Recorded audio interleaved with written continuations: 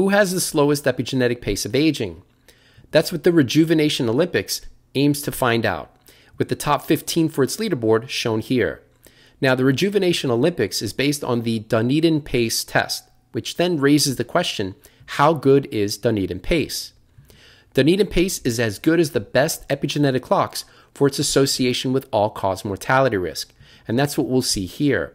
On the y-axis, we've got the mortality effect size, HR, which is the hazard ratio. In other words, risk of death for all causes or all-cause mortality risk. And then on the x-axis, we've got 6 gold standard epigenetic clocks.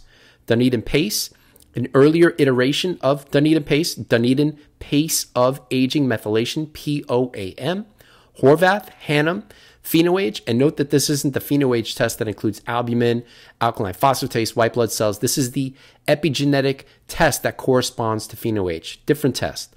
And then also GrimAge. And these 6 epigenetic clocks were evaluated for against all-cause mortality risk in 2 different studies, the normative aging study and Framingham offspring.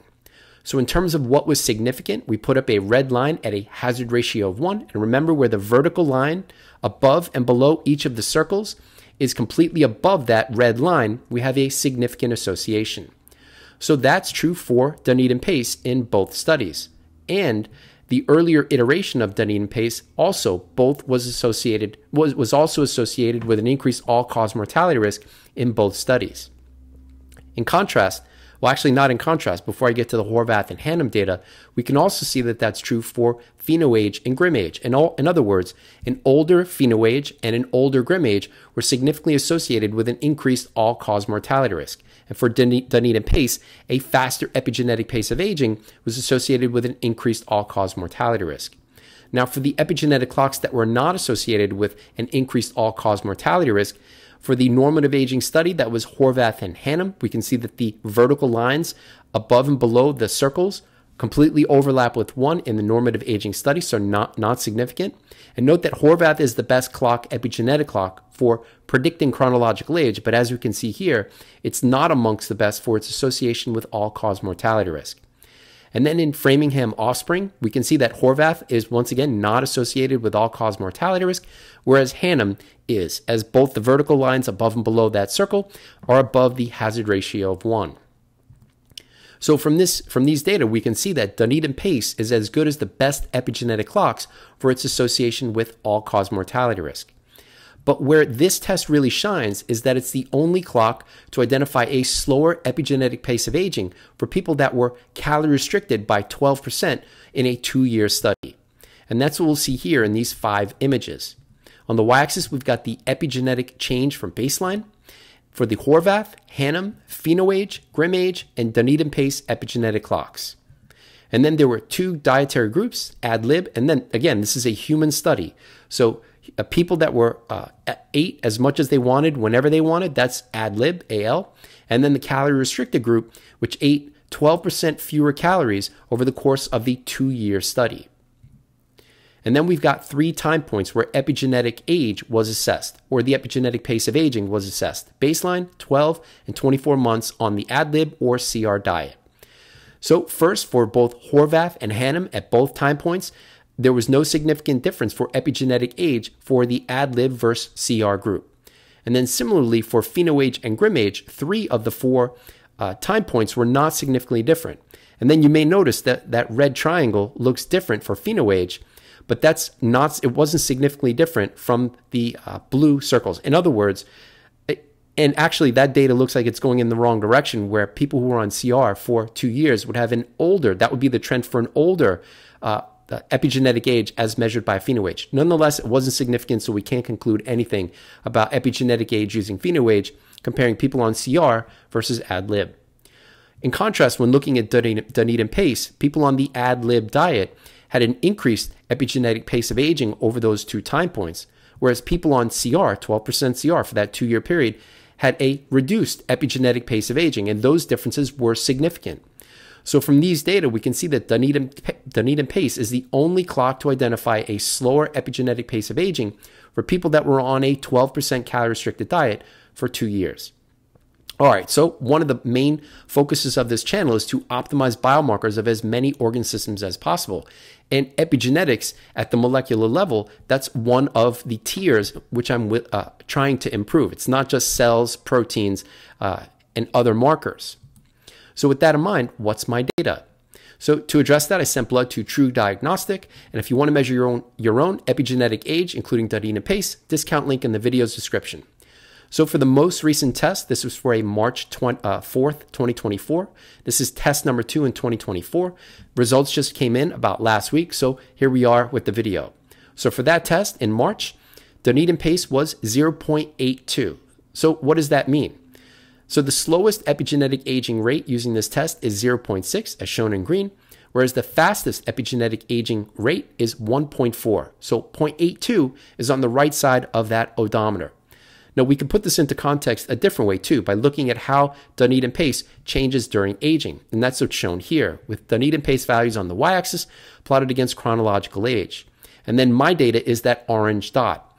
And we can see that it's slower than it's slower than the average Dunedin pace based on my chronological age. So the blue line would be the trend line for how the Dunedin pace changes during aging. And we can see that the orange dot is below that. Now, that blue line is also significant because it indicates that Dunedin pace increases during aging. In other words, it's harder to maintain a relatively younger Dunedin pace, somewhere around 0.6, as chronological age advances. So with that in mind, my goal isn't just to get from 0.8 to 0.6. It's to keep it as youthful as possible for as long as possible. Now, as I mentioned in many videos, this is just one test. It's important to not get too excited or too down for just one test. What matters are year-to-year changes.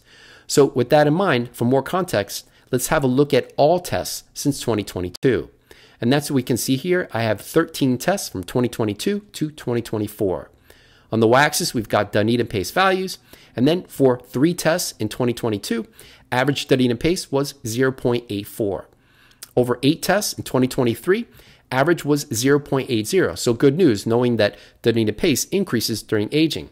But it's important to note that 3 tests in 2022 may not be representative of a full year's worth of data, whereas 8 tests in 2023 probably closer to the truth in terms of what my full year average was around.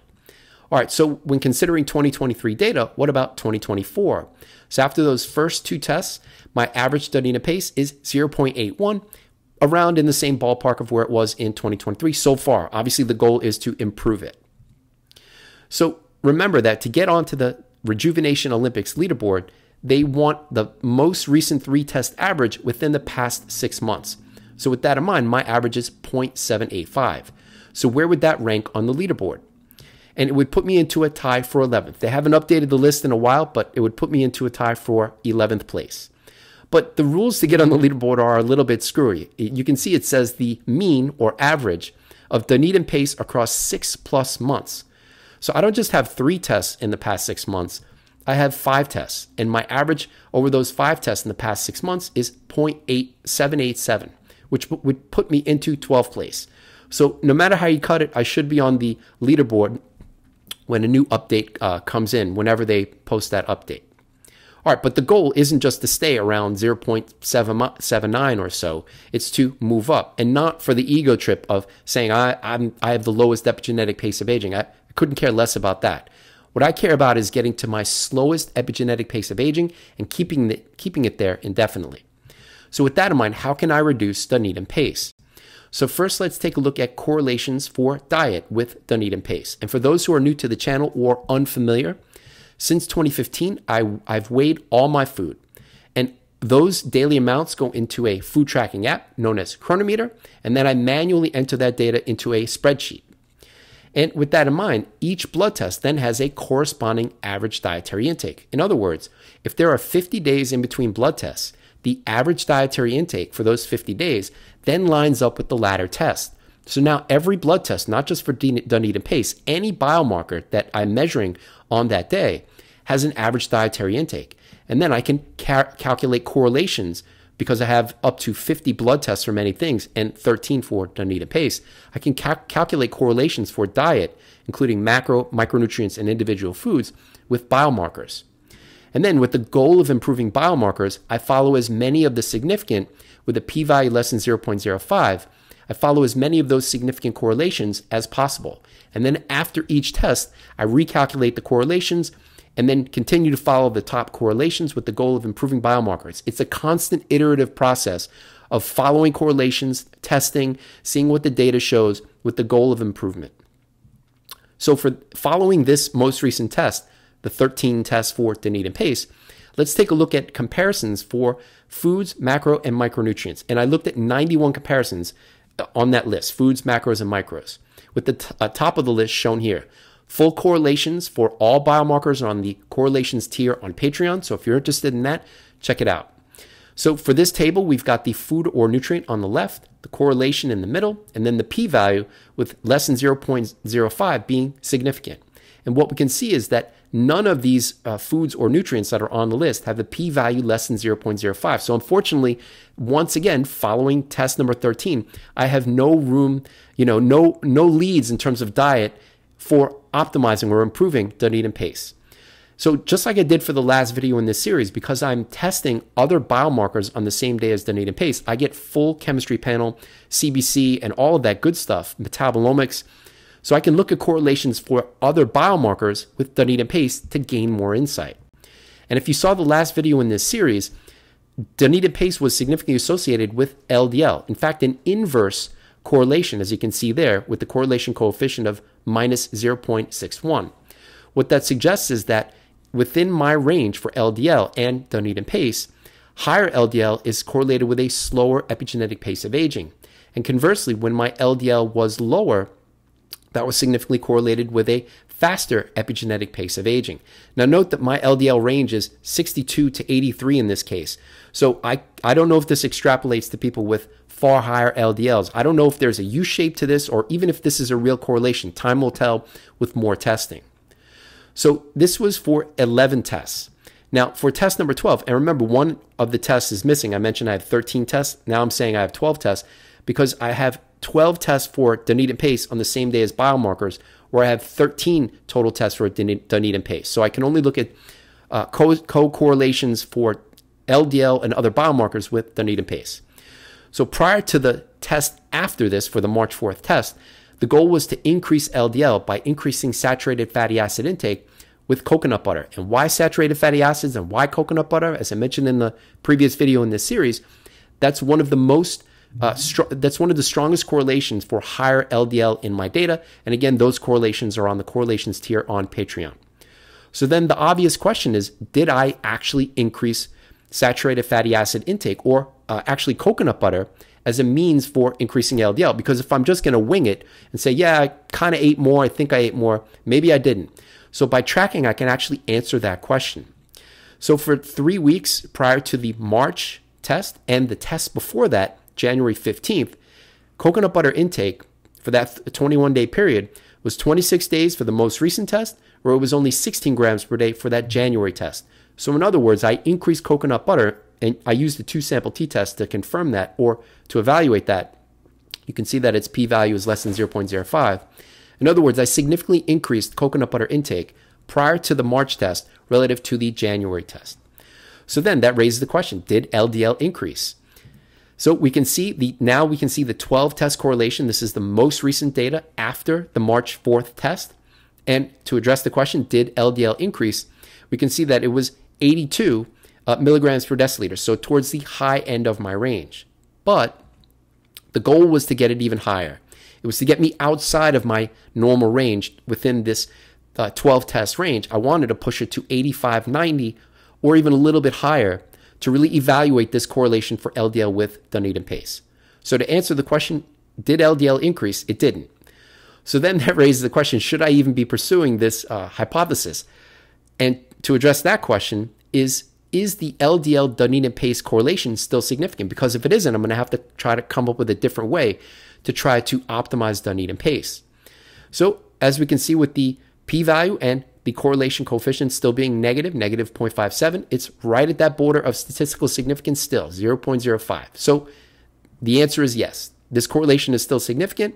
I'm still going to continue to pursue a higher LDL to see if I can reduce Dunedin PACE. to see if correlation may indeed equal causation. I don't presume that it is, but we've got to do the experiment to find out. So for test number 13 with, actually it's test number 14, but test number 13 where I'll have biomarkers with Dunedin paste, for the next test, the goal is to increase not just saturated fatty acid intake with coconut butter, but also adding more cholesterol into my diet, in this case from eggs. Because in looking at the correlations for LDL with my diet, higher LDL via diet, it's not just saturated fatty acids that are at the top of my list. Cholesterol is right under there too. So the combination of saturated fatty acids from coconut butter and adding more cholesterol into my diet may push LDL a bit higher. So I've added eggs back in, 5 eggs per week for now. And sure, I could go much higher for that, but remember, I'm not trying to blow up the system. I'm trying to make very small changes with the goal of improving Dunedin paste without messing anything else up. And then, if I'm able to push LDL out to 85, 90, and maybe even a little bit higher, will I consistently see Dunedin pastes in the low 0.7 range, 0.73 or somewhere around there? To find out, the next test is scheduled for April 29th of 2024, so stay tuned for that data coming probably sometime in early June. All right, that's all for now. If you're interested in more about my attempts to biohack aging, check us out on Patreon. And before you go, we've got a whole bunch of discount links that you may be interested in, including discount links for epigenetic testing, oral microbiome composition, NAD quantification, at-home metabolomics, at-home blood testing with SciFox Health, which includes ApoB and now GrimAge, green tea, diet tracking with Chronometer, which I mentioned earlier, or if you'd like to support the channel, you can do that with the website Buy Me a Coffee. We've also got merch, so if you're interested in wearing the ConquerAging or diet trying brand, as I've got on here, that link and all of the other links will be in the video's description. Thanks for watching. I hope that you enjoyed the video. Have a great day.